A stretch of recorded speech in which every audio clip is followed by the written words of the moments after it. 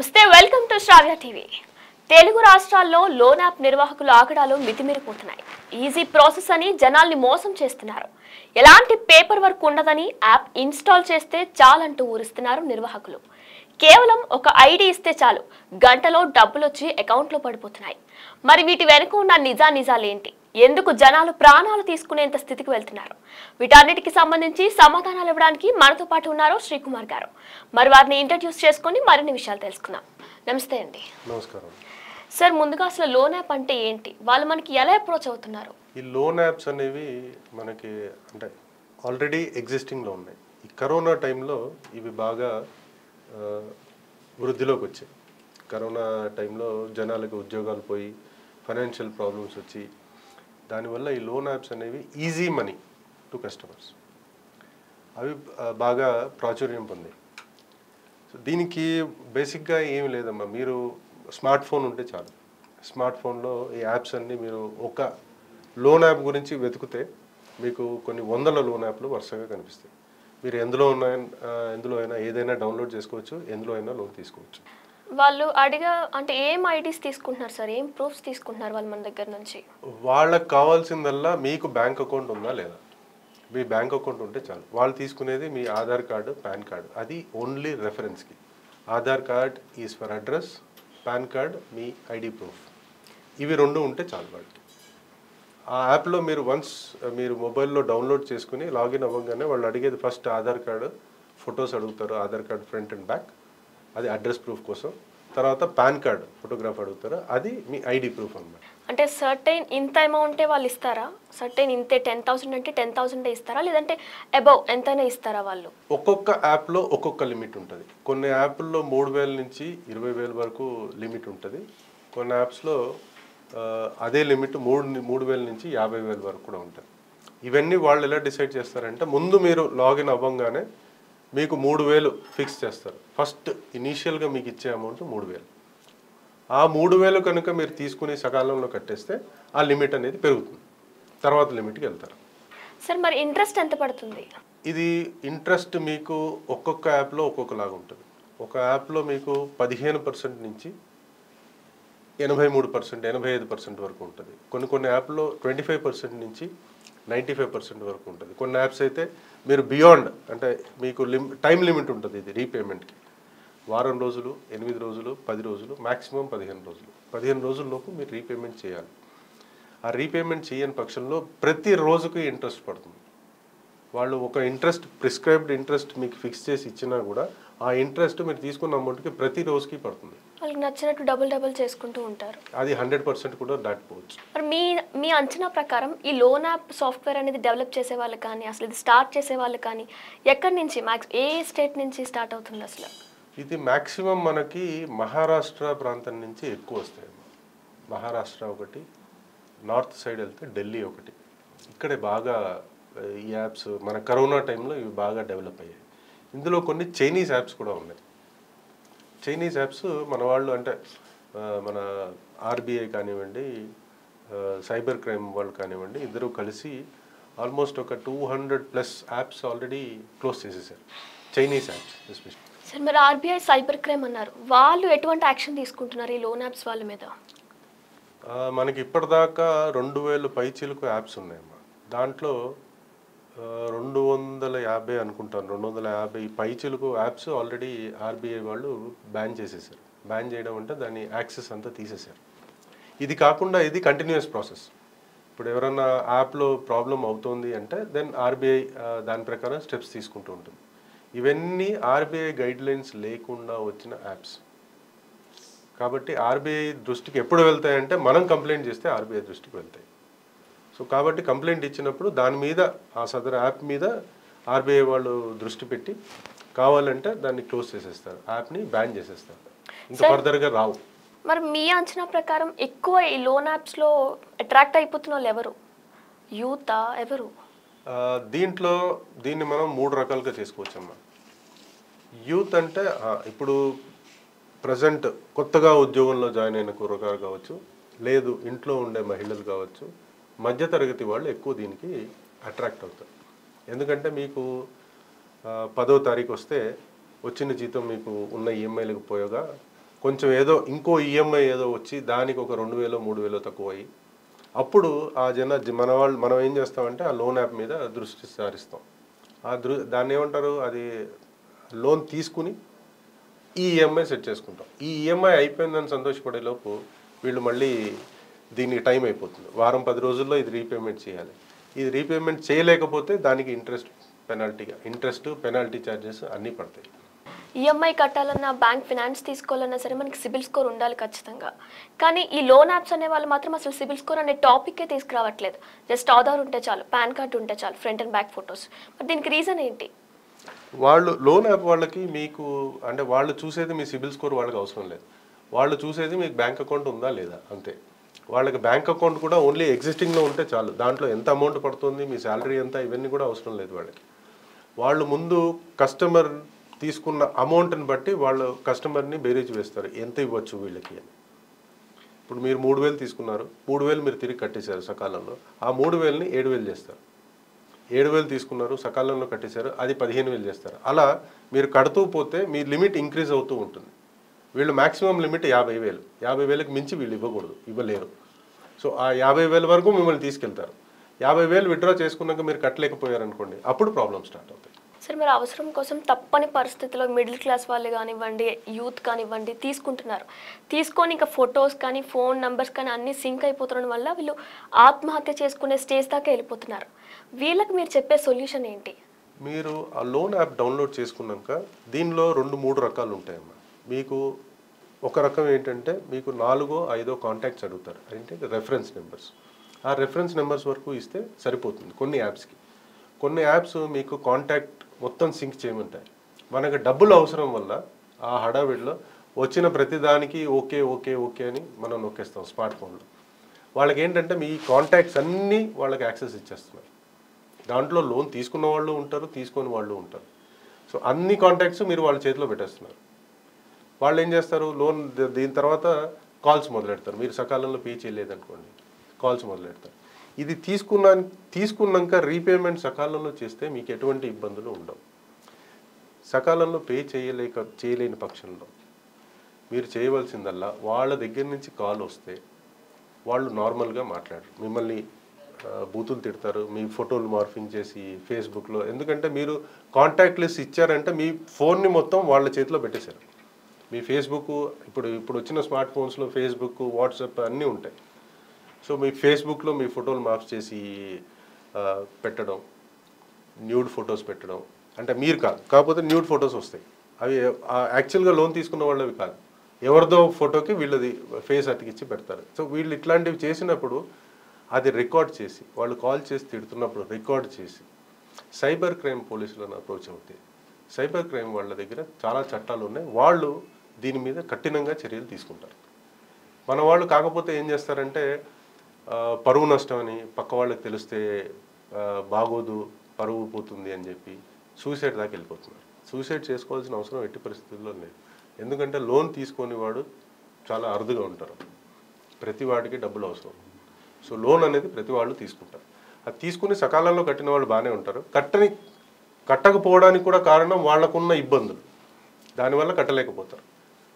So ఆ టైంలో phone చేసి విసిగిస్తే మీరు ఇటువంటి చర్యలు, వాట్సాప్ మెసేజ్లు, ఫోన్ కాల్స్ ఇవన్నీ రికార్డ్ చేసి ఎక్కడి నుంచి అంటే మీరు సైబర్ క్రైమ్కి ఇస్తే వాళ్ళు ఎక్కడి నుంచి అప్లోడ్ అవుతున్నాయి ఐపీ అడ్రస్ కనుక్కొని ఆ అడ్రస్లో ఏ అడ్రస్లో ఐపీ ఉందో చూసి అక్కడికి వెళ్ళి వాళ్ళ మీద చర్యలు తీసుకుంటారు. సార్, మీరు సకాలంలో రీపే చేయకపోతే ఈ టార్చర్ అంతా స్టార్ట్ చేస్తారని చెప్పారు. మరి అంటే 1 డే లేట్ అయినా సరే వెంటనే స్టార్ట్ చేస్తారా, లేదా 2-3 డేస్ తర్వాత స్టార్ట్ చేస్తారా? మీకు ఈ టార్చర్ అనేది ఇమీడియట్గా స్టార్ట్ అవుతుంది. వాళ్ళకు వచ్చే ఇన్కమ్ ఏంటంటే, ఇప్పుడు మీరు ఇవాళ కట్టలేదు, మీకు ఇవాళ టార్చర్ మొదలెడితే మీరు 2 రోజులు ఫోన్ ఎత్తరు, మీకు డబ్బులు అరేంజ్ కాకపోతే 2 రోజులు ఫోన్ ఎత్తలేరు. 3వ రోజు నుంచి ఫోటోలు వచ్చేస్తాయి మీకు వాట్సాప్లో, ముందు మీకు వస్తాయి, దాని తర్వాత మీ ఫేస్బుక్ వాటిల్లో అప్లోడ్ అవుతాయి. సో ఈ టార్చర్ అనేది ఫస్ట్ డే నుంచి స్టార్ట్ అవుతుంది. అంటే వాళ్ళు 1 వీక్ టైం ఇస్తారా మనకి? ఇప్పుడు ఈ రోజు ఇచ్చిన 3000కి 1 వీక్లో మీరు స్టార్ట్ చేయాలి పేమెంట్ చేయడం అని 1 వీక్ టైం ఇస్తారా, లేదా 2 డేసా? మీరు తీసుకున్న లోను యాప్ని బట్టి ఉంటుంది. కొన్ని యాప్లు వారం రోజులు ఉంటాయి, కొన్ని యాప్లు 8 రోజులు, 10 రోజులు, మ్యాక్సిమం 15 రోజులు, అంతకు మించి మీకు ఇవ్వ టైం. అంటే మీరు ఇవాళ 1వ తారీఖు అనుకోండి, 1వ తారీఖు తీసుకున్న 3000 మీరు 7వ తారీఖు లోపల కట్టాలి. 7వ తారీఖు కట్టలేదంటే 8వ తారీఖు నుంచి మీకు ఇంట్రెస్ట్, పెనాల్టీ ఛార్జెస్ అన్నీ స్టార్ట్ అయిపోతాయి, టార్చర్ కూడా స్టార్ట్ అయిపోతుంది. ఇన్ని యాప్స్లో ఏ యాప్ అయినా సరే సేమ్ బ్లాక్మెయిల్స్, ఫొటోస్, నంబర్స్, అన్ని యాప్స్ అన్ని యాప్స్ అన్ని ఫొటోస్ బ్లాక్మెయిల్స్ ఉండవు. కొన్ని యాప్స్ మటుకు మీరు కాంటాక్ట్ లిస్ట్ ఎవరికైతే సింక్ చేస్తారో వాళ్ళ దగ్గర ఈ ప్రాబ్లం వస్తుంది. మిగతా యాప్స్లో మీరు ఏవైతే రెఫరెన్స్ నెంబర్స్ మటుకే ఇస్తారో వాళ్ళకే ఫోన్స్ వెళ్తాయి. కొన్ని యాప్స్లో మీరు కాంటాక్ట్ సింక్ చేసిన యాప్లో అయితే ఈ ఇబ్బంది తప్పదు. సార్ ఇప్పుడు మనం ఒక నెంబర్తో ఈ యాప్ని ఇన్స్టాల్ చేసి వేరే వాళ్ళ డాక్యుమెంట్స్ వేరే వాళ్ళదంతా అప్లోడ్ చేయడానికి కుదురుతుందా? కుదరదమ్మా. మీ నెంబరు, మీ ఆధార్కి మీ నెంబరే లింక్ ఉంటుంది. సో వాళ్ళు అదొక్కటి చెక్ చేస్తారు. ఆధార్ నెంబర్కి ఏ ఫోన్ నెంబర్ లింక్ ఉంది, ఆ ఫోన్ నెంబర్ లింక్ ఉంటే మీకు ఇమీడియట్గా లోన్ శాంక్షన్ చేస్తారు. సార్ మరి ఇవన్నీ చూస్తూ ఉంటే స్మార్ట్ ఫోన్ ఉండడం వల్లనే మనం ప్రాబ్లమ్స్ని కొని తెచ్చుకుంటున్నాం, మీరేమంటారు దీనికి? స్మార్ట్ ఫోన్ ఉండడం వల్ల మంచి ఉంది, చెడు ఉందమ్మా. మంచి అంటే మనకి లోకజ్ఞానం తెలుస్తుంది, సక్రమంగా యూజ్ చేస్తే లోకజ్ఞానం తెలుస్తుంది. ఇలాంటివి చేస్తే లోన్ యాప్లు అవి డౌన్లోడ్ చేసుకుని లోన్ తీసుకుని తప్పనిసరి పరిస్థితుల్లో తీసుకుంటారు. ఎక్కువగా మిడిల్ క్లాస్ వాళ్ళు తీసుకుంటారు. పిల్లలు స్కూల్ ఫీజుకనో లేకపోతే ఏదో ఒక ఈఎంఐకి కొంచెం తక్కువ పడ్డదనో తీసుకుంటారు. అది సకాలంలో కట్టలేక చాలామంది ఇబ్బందులు పడుతూ ఉంటారు. స్మార్ట్ ఫోన్ యూసేజ్ కరెక్ట్గా ఉండాలి. ఉంటే స్మార్ట్ ఫోన్ బాగుంటుంది. లేదు నార్మల్ ఫోన్, హలో హైకి ఒక ఫోన్ పెట్టుకుంటే చాలు. ఈ యాప్లో గొడవ మనకేం ఉండదు. సార్ మరి మనం 50,000 తీసుకున్నాం అనుకోండి, వాళ్ళ నుంచి బారో చేసుకున్నాం, 50,000 కడుతున్నాం, మనం కడుతూ ఉన్నాం, అయినా సరే వాళ్ళు ఇంకా కూడా 50 ఇంకా కంప్లీట్ కాలేదు అని చెప్తూ ఉంటారా? 50 కంప్లీట్ అయిపోయింది, మనం ఆల్రెడీ పే చేసేసాం, అయినా సరే ఇంకా 50,000 కంప్లీట్ కాలేదు, ఇంకా 10,000 బ్యాలెన్స్ ఉంది మీరు కట్టాల్సింది, ఇలా ఏమైనా చేస్తూ ఉంటారా? మీరు 50,000 విత్డ్రా చేస్తే మీకు మొత్తం 50,000 రాదు. దాంట్లో 7% ప్రాసెసింగ్ ఫీజు తీసుకుంటారు. ప్లస్ దాని తర్వాత మీకు హిడెన్ ఛార్జెస్ ఉంటాయి, అదొక 4-5% ఉంటుంది. సో మీరు 50,000 విత్డ్రా చేస్తే 12% వాళ్ళు తీసేసుకుంటారు ముందే. 50కి 12% అంటే ఎంతమ్మా? 6,000 రూపీస్. సో మీకు వచ్చేది నెట్ మీ బ్యాంక్లో పడేది 44,000 రూపీస్. మీరు సకాలంలో కట్టలేదనుకోండి, అంటే 10 రోజులు టైం ఇచ్చారు, 11వ రోజు వచ్చింది, ఆ 50,000 మీద మీకు ఇంట్రెస్ట్ ఛార్జ్ చేస్తారు. ఓకే, 20-25%. అది వాళ్ళ ఇష్టం. 25% ఇంట్రెస్ట్ ఇస్తారు. 50కి 25% ఎంతమ్మా? 7,500 రూపాయలు. అంటే ముందు మనకు వాళ్ళు ఇన్ఫార్మ్ చేయరా ఇంత ఇంట్రెస్ట్ పెడతామనేసి? మీకు ఎక్కడ డాక్యుమెంట్లో ఏమీ ఉండదు. వాళ్ళు మీ దగ్గర ఏ డాక్యుమెంట్ మీద సిగ్నేచర్ తీసుకోరు. ఇంట్రెస్ట్ ఎంత ఉంటుంది అన్నది మీకు తెలియదు. మీరు కట్టలేని పక్షంలో వాళ్ళ ఇష్టం. ఎందుకంటే వాళ్ళకు వచ్చే ఇన్కమ్ అదే, వాళ్ళ కంపెనీలు రన్ అయ్యేది ఆ వచ్చిన ఇంట్రెస్ట్ అమౌంట్ మీదే. కాబట్టి మీకు 25% నుంచి స్టార్ట్ అవుతుంది. సో మీరు తీసుకున్న 50,000కి మీకు వచ్చింది 44,000, అంటే 6,000 ఆల్రెడీ వాళ్ళు డిడక్ట్ చేసుకున్నారు. కట్టలేని పక్షంలో 50,000 మీద 25% ఇంట్రెస్ట్ అంటే 7,500 రూపాయలు. సో 6 + 7 13,500 రూపాయలు మీరు ఆల్రెడీ వాళ్ళకి ఎక్స్ట్రా పే చేస్తున్నారు. సో ఇంట్రెస్ట్ ఎంత అయిందమ్మా? 50,000 మీద 13,000 అంటే ఎంత అయింది? ఆల్మోస్ట్ 35-40% అయింది. 30%. వాళ్ళ ఇష్టం, అది వాళ్ళు ఎంతైనా ఇంక్రీజ్ చేసుకుంటారు. మీరు అలా కట్టకపోతే అది పెండింగ్లో ఉంటే మీకు ఒక 10 రోజులు, అంటే ఇచ్చిన గడువుకి ఇంకో 10 రోజులు ఎక్స్టెండ్ అయితే అది 100% కూడా అయిపోతుంది. సార్ మరి మనకి రోజుకి ఫ్రాడ్ కాల్స్ వస్తూనే ఉంటాయి. అలా మీ పర్సనల్ ఏదైనా ఇన్సిడెంట్ జరిగి మీకైనా ఫ్రాడ్ కాల్స్, లోన్ యాప్ గురించి కాల్స్ ఏమైనా వచ్చాయా? నాకు రాలేదు. నాకు తెలిసిన ఒక క్లోజ్ ఫ్రెండ్కి వైఫ్ అండ్ హస్బెండ్ ఇద్దరు సేమ్ యాప్లో లోన్ తీసుకున్నారు. అంటే వైఫ్కి తెలియకుండా హస్బెండ్, హస్బెండ్కి తెలియకుండా వైఫ్, ఏదో ఎమర్జెన్సీ వచ్చి డబ్బులు అరేంజ్ అవ్వక ఇద్దరు తీసుకున్నారు. ఈ ఇద్దరు తీసుకున్నారు కాబట్టి ఫోన్ కాల్స్ వీళ్ళిద్దరికి రాలేదు. అంటే ఈవిడ కట్టలేదన్న విషయం ఈయనకి ఫోన్ రాలేదు, ఈయన కట్టలేదన్న విషయం ఈవిడకి ఫోన్ రాలేదు. వీళ్ళిద్దరూ కాంటాక్ట్ సింక్ చేశారు. ఇద్దరికి కామన్ కాంటాక్ట్ ఒకళ్ళు ఉన్నారు. ఫోన్ వాళ్ళకి వెళ్ళింది. ఈయన గురించి చెప్పారు, మీ ఫ్రెండ్ లోన్ తీసుకున్నారు, కట్టలేదు, మీరు కట్టాలి. సో నేను ఎందుకు కడతానో అతనితోనే కట్టిస్తానని చెప్పి మాట్లాడి పెట్టేశాడు. తర్వాత ఈవిడ ఫ్రెండ్ ఇంకొక కాంటాక్ట్కి ఫోన్ వెళ్ళింది. సో ఫార్చునేట్లీ ఫస్ట్ ఫోన్ వెళ్ళిన అతను, సెకండ్ ఫోన్ వెళ్ళిన అతను ఫ్రెండ్స్, నలుగురు ఫ్రెండ్స్. సో వాళ్ళిద్దరూ మాట్లాడుకుని తర్వాత వీళ్ళకి చెప్పారు, ఇలా ఫోన్లు వస్తున్నాయి, మీరేంటి తీసుకున్నారా అని. వీళ్ళు ఏం చేస్తారంటే లోన్ తీసుకున్న ఇద్దరికి ఫోన్ చేయరమ్మా, ఇద్దరికి కామన్ కాంటాక్ట్ ఎవరో వాళ్ళకి ఫోన్ చేస్తారు. సో మీకు అక్కడ ఇబ్బంది వస్తుంది. ఇప్పుడు బయట వాళ్ళకి తెలుస్తుంది అన్న ఇబ్బంది అక్కడ మొదలవుతుంది. సో ఈ ప్రాబ్లమ్స్ అన్నీ వచ్చేది అక్కడ వస్తాయి. సార్ మరి ఒక్క మన ఆధార్ కార్డ్ మాత్రమే అడుగుతారా? ఇప్పుడు యూత్ ఉన్నారనుకోండి, 18-23 ఇయర్స్ మధ్యలో వాళ్ళకి వాళ్ళ పేరెంట్స్, వాళ్ళ ఫ్రెండ్స్, ఇలా వాళ్ళ ఆధార్ కార్డ్స్, వాళ్ళ నెంబర్స్ లేదా వాళ్ళ ఫొటోస్ కూడా అడుగుతారా?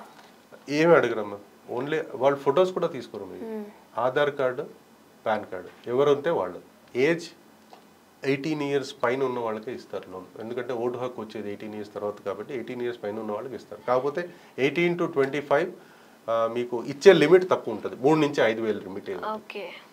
మీకు 25 తర్వాత ఉద్యోగంలో ఉంటారు కాబట్టి జనరల్గా మీకు అమౌంట్ అప్పుడు పెరుగుతుంది. ఓకే, అంటే వాళ్ళు ఇది కూడా తీసుకుంటారా సార్? మీరు స్టూడెంటా, జాబ్ హోల్డరా? ఆ డీటెయిల్స్ మీరు ఇవ్వాల్సి ఉంటుంది. స్టూడెంటా, జాబ్ హోల్డరా, ఆ డీటెయిల్స్ ఇవ్వాలి. ఇప్పుడు మ్యారీడ్ ఉమెన్ ఉన్నారనుకోండి, వాళ్ళకి రిఫరెన్స్గా హస్బెండ్ నెంబర్ ఇవ్వమని, హస్బెండ్తో మాట్లాడించమని అలాంటివి ఏమైనా అడుగుతారా? ఏమీ ఉండదు. మీరు ఇవ్వాల్సిందల్లా పాన్ కార్డు, ఆధార్ కార్డు, మీ బ్యాంక్ అకౌంట్ నెంబర్, అంతే. ఎన్ని ఘోరాలు జరిగినా, ఎంతమంది చనిపోతున్నా, ఇంకా యూత్ కానీ లేడీస్ కానీ ఇన్స్టెంట్ లోన్ యాప్స్ గురించి తీసుకోవాలని ఇంకా అనుకుంటూనే ఉంటున్నారు ఎవరో ఒకరు. వాళ్ళకు మీరు చెప్పగలిగే సజెషన్ ఏంటి? యాప్లో లోన్ తీసుకోవడం ప్రాబ్లం కాదమ్మా, తప్పు కాదు. డబ్బులు ఎవరికైనా అవసరం ఉంటుంది, కానీ తీసుకున్నాక సకాలంలో చెల్లించగలగాలి. ఠీకే, ప్రాబ్లమ్స్ ఎవరికైనా వస్తాయి. సకాలంలో చెల్లించలేకపోయారు, వాళ్ళు ఫోన్ కాల్ స్టార్ట్ చేసినప్పుడు వీళ్ళు భయపడకుండా సమాధానం చెప్పాలి. వాళ్ళు అది కూడా వినట్లేదు, బూతులు తిడుతున్నారు, రికార్డ్ చేయండి కాల్స్. సైబర్ క్రైమ్ వాళ్ళ దగ్గరికి రికార్డ్ చేసుకుని కాల్ తీసుకెళ్ళి ఇస్తే వాళ్ళు ఆ సదర్ యాప్ మీద డెఫినెట్గా స్టెప్స్ తీసుకుంటారు. బ్యాంక్స్ అయితే ఇప్పుడు అన్ని మొత్తం మన డాక్యుమెంట్స్ అన్నీ చూసుకొని లోన్ ఇస్తాయి కదా సార్, మరి వాళ్ళకి వీళ్ళకి డిఫరెన్షియేషన్ ఏంటి? వీళ్ళు అసలు ఏం చూడరు, ఏం అడగరు కూడా, బ్యాంక్ డీటెయిల్స్ కూడా. ఈ బ్యాంకులన్నీ, బ్యాంకులు కానివ్వండి, నాన్ బ్యాంకింగ్ ఫైనాన్షియల్ కంపెనీస్ కానివ్వండి, ఇవన్నీ ఆర్బీఐ గైడ్లైన్స్ ప్రకారం పనిచేస్తాయి. ఆర్బీఐ గైడ్లైన్స్ ఇస్తుంది వాళ్ళకి, అంటే మీరు కస్టమర్ దగ్గర ఈ డాక్యుమెంట్స్ చెక్ చేసుకోవాలి, ఇంతే ఇంట్రెస్ట్ ఛార్జ్ చేయాలి. ఎన్బిఎఫ్సిస్కి అయితే, అంటే నాన్ బ్యాంకింగ్ ఫైనాన్షియల్ కంపెనీస్కి అయితే ఇంత ఇంట్రెస్ట్ అని, బ్యాంకింగ్ కంపెనీస్కి అయితే ఇంత ఇంట్రెస్ట్ అని ఆర్బీఐ ఆల్రెడీ ఫిక్స్ చేసి ఉంటుంది. సో మీరు బ్యాంక్ నుంచి లోన్ తీసుకుంటే ఆ ఇంట్రెస్ట్కి మించి మీరు ఏ బ్యాంక్కి వెళ్ళినా కూడా ఇంట్రెస్ట్ రేట్ అదే ఉంటుంది. ఎన్బిఎఫ్సికి వెళ్ళినా కూడా ఇంట్రెస్ట్ రేట్ అదే ఉంటుంది. వీళ్ళు దాన్ని మీరి పని చేయలేరు, మీరు ఇంట్రెస్ట్ ఛార్జ్ చేయలేరు మీ దగ్గర. వీళ్ళు లోన్ యాప్ వాళ్ళు ఏంటంటే ఆర్బీఐ వీళ్ళకి గైడ్లైన్స్ ఏమి ఉండదు, వీళ్ళు ఇష్టం, ఇంట్రెస్ట్ వాళ్ళు ఇష్టం వచ్చినట్టు తీసుకుంటారు. ఇంకోటి ఆర్బీఐ వాళ్ళు ఇచ్చిన గైడ్లైన్స్ బ్యాంక్కి ఏముంటుందంటే మీ సిబిల్ స్కోర్ చూడాలి. అంటే మీ సిబిల్ స్కోర్ సర్టెన్ ఉంటే మీరు లోన్ తీసుకోవడానికి ఎలిజిబుల్ అవుతారు. వీళ్ళకి లోన్ యాప్స్ వాళ్ళకి ఇవేమి అక్కర్లేదు, మీ ఆధార్ కార్డు, పాన్ కార్డు ఉంటే చాలు. బ్యాంకింగ్కి వెళ్తే మీరు డాక్యుమెంట్స్ అన్నీ ఇవ్వాలి, మీ శాలరీ స్లిప్ ఇవ్వాలి, ఎందుకంటే మీకు ఎంత శాలరీ వస్తుందో ఇవ్వాలి, మీ బ్యాంక్ స్టేట్మెంట్ ఇవ్వాలి, అన్ని నెలల నుంచి, అంటే వాళ్ళు 6 నెలలు అడుగుతారు, 6 నెలల నుంచి మీకు అదే శాలరీ వస్తుందా లేదా చూసుకోవాలి. మీ ఆధార్ కార్డు అడుగుతారు అడ్రస్ ప్రూఫ్ కోసం, పాన్ కార్డు అడుగుతారు ఐడి ప్రూఫ్ కోసం. ఇవన్నీ వాళ్ళు ముందు వెరిఫై చేసుకుంటారు. బ్యాంక్ నుంచి మీ ఒక పర్సన్ ఇంటికి వస్తారు, ఇంటికి వచ్చి మీరు కరెక్ట్గా అదే అడ్రస్లో ఉంటున్నారా లేదా, కంపెనీకి వస్తారు, అదే కంపెనీలో పనిచేస్తున్నారా లేదా, హెచ్ఆర్ వాళ్ళని కలుస్తారు, శాలరీ అంత కరెక్ట్గా డిక్లేర్ చేశారా లేదా.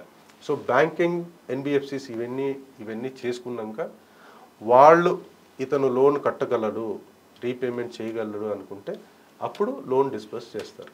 ఇవన్నీ అయ్యాక ఈ ప్రైవేట్ ఈ యాప్స్కి ఇవేమి ఉండవు. మీరు సిర్ఫ్ Aadhaar card, pan card upload చేశారా మీకు లోన్ ఇచ్చేస్తారు. Thank you so much sir for giving a brief explanation through the loan apps. Thanks అండి. చూసారు కదండి, ఇది వాళ్ళ స్మార్ట్ లైఫ్. మరొక కార్యక్రమంలో మరొక మంచి అంశంతో మీ ముందుంటాం. Until then keep smiling, by by.